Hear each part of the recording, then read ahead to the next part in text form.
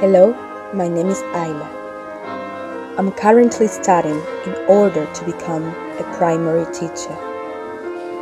Although I've chosen English as my specialty, I'm a music lover.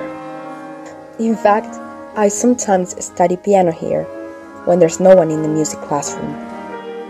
I consider music as a powerful tool for any teacher. With music, we can develop abilities and still the desire to learn about, for example, our own culture. So here we have a little thing called timbre. It is a small instrument, often overlooked and taken for a small guitar because of its structure. However, the timbre has 5 strings.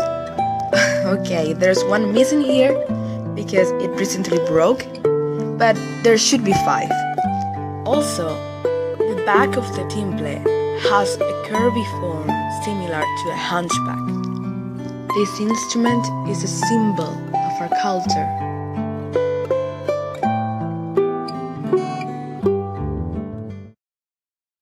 Many people, when they think of timbre, they think of traditional and popular songs, but there's so much to it.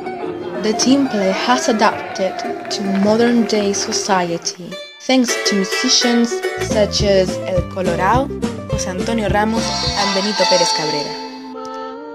I think that we should promote a multicultural education, including Canarian education.